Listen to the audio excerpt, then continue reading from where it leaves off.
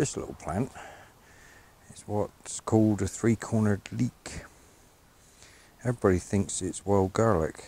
It's a member of the onion family, but it's in actual fact three-cornered leek. It's edible. It grows March to June time, end of June. It's got beautiful flowers, and the reason why it's called three-cornered leek, and you can tell the difference, is because the stem has three corners. 1, 2, 3. And the leaf itself is a lot narrower than wild garlic.